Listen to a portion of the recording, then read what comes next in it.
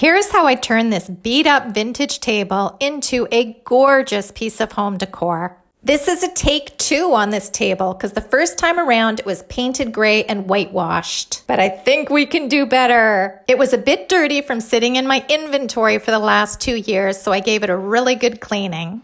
Then I scuff sanded using this 220 sanding sponge, which is great for these curved legs. I painted the base in this beautiful sleek black. I scuff sanded the top and then masked off the top and the curves with painter's tape. Now for the fun part, a faux wood finish. I painted the top in mud puddle.